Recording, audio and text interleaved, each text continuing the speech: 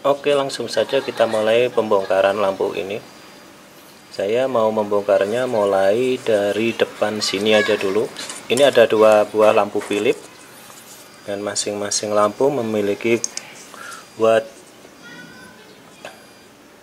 8 dan 9 watt. Besarnya sama, selisih 1 watt. Dan langsung saya buka saja. Ya. Yang depan ya, seperti ini caranya. Bisa dilihat.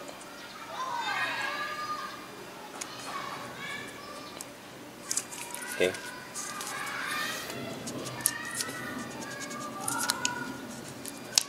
Biasa sampai ada bunyi tek tak gitu ya. Nah, itu udah ada bunyi tak 2 kali tadi. Kemudian masukkan kartunya ke dalam sini. Lebih dalam. Nah, ini udah longgar, tinggal dipatahkan saja seperti ini. Nah, sudah terlepas. Bisa dilihat komponen di dalamnya. Lampu LED-nya lumayan besar-besar ya. Nah, seperti ini. Selanjutnya bongkar satunya lagi. Tetap caranya sama. Oke, masukkan dulu. Cari celah. Biasa yang nggak ada lemnya bisa masuk ya. Kalau lemnya sampai keluar biasanya terhalang lem.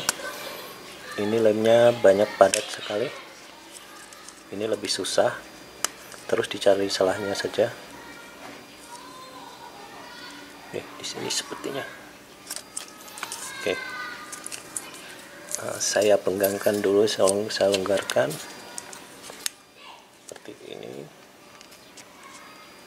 Yang penting kartunya bisa masuk dulu ke dalam. Kalau belum bisa masuk, harus tetap berusaha ya, cari ya. Nah, oke, masukkan seperti ini. Aduh, gagal lagi. Coba dengan salah satu kartu yang ujungnya tipis ya.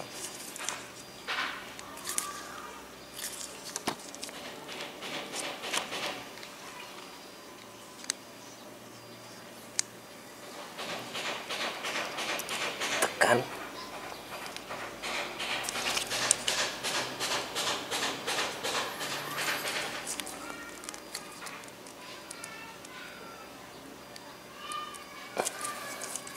Kalau dipenggang gini, kalau ada 2 orang enak ya.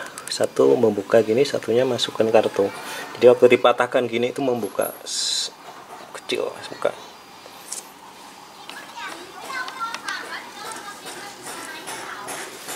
Saya coba lagi.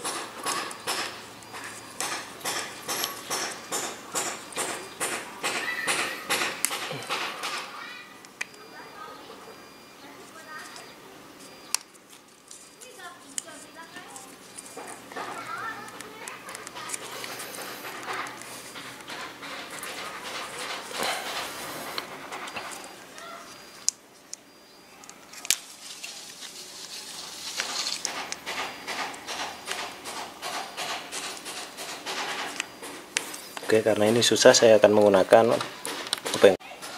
Maka selanjutnya menggunakan obeng yang ujungnya tipis dan obengnya kuat. Kita cari selanya dulu. Nah, seperti ini. Setelah ketemu, masukkan obengnya. Oke. Setelah masuk, ini ada bekasnya ya. Masukkan kartunya. Tidak bisa. Masukkan obeng lagi.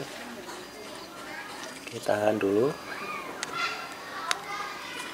sampai kartunya masuk.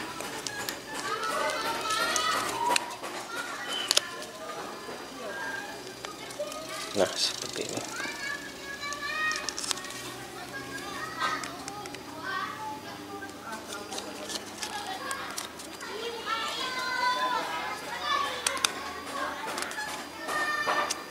Nah, oke. Kartu sudah masuk, kemudian putar keliling sampai ada bunyi tak biasanya ya.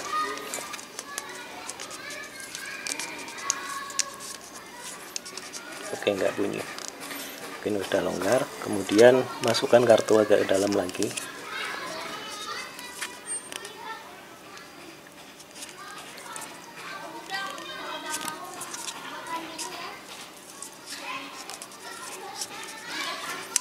Oke.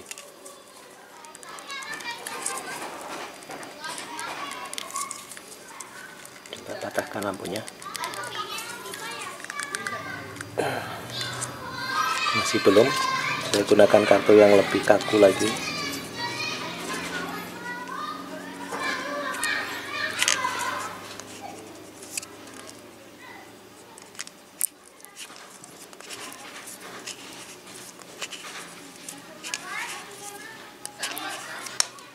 Oke, coba lagi.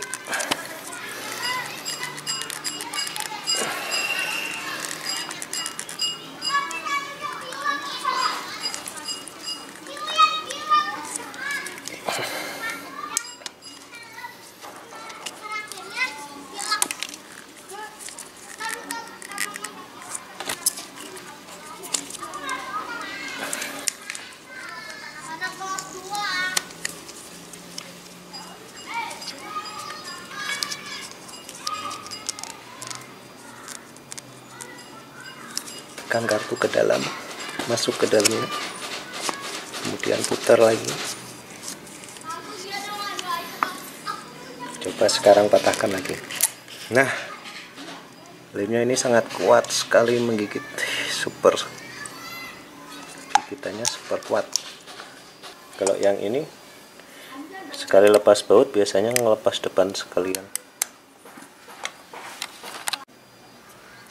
Oke, untuk melepas ini tadi ditekan ke bawah sini, langsung dicukit ya menggunakan obeng min. Kemudian yang depan udah bautnya dibuka, tinggal membuka bagian ini menggunakan karet. Nah, oke, karet bannya sudah ketemu. Lalu kita buka, lilit seperti ini dulu. Semakin tebal lilitannya semakin mudah membongkarnya. Kemudian yang ini.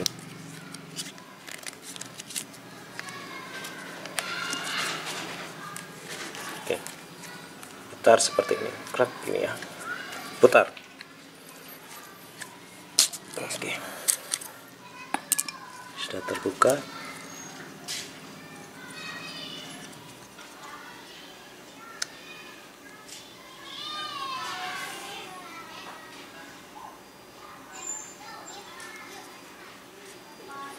Dorong. Oke, bagian depannya sudah dibuka, tinggal bagian belakang.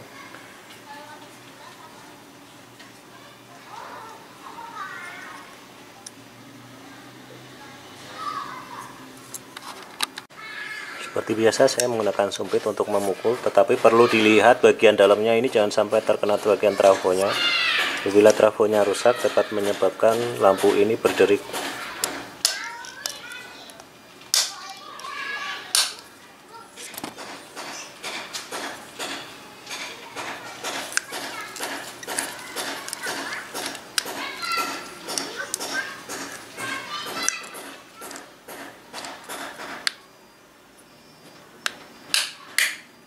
Ya, sudah kebuka. Mari kita lihat apakah komponen di dalamnya aman. Nah, ini adalah rangkaian trafo yang ini. Yang biru seperti elko ini trafo, kemudian yang warna hitam ini ada juga trafo. Ada dua rangkaian trafonya.